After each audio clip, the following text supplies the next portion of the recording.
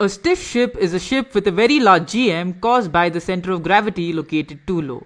This occurs if too much weight is placed low down within the ship.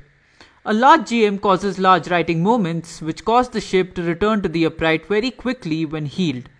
The rolling period of the vessel will be short, as low as even 8 seconds.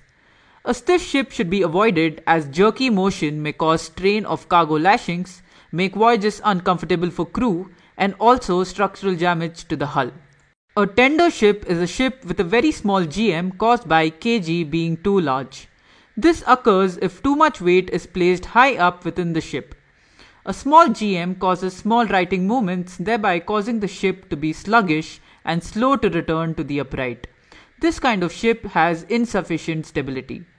The rolling period of a tender vessel will be long, maybe up to 30 to 35 seconds. A small GM should be avoided to prevent rolling over to larger angles of heel, prevent prolonged strain on cargo lashings which may increase the risk of cargo shift.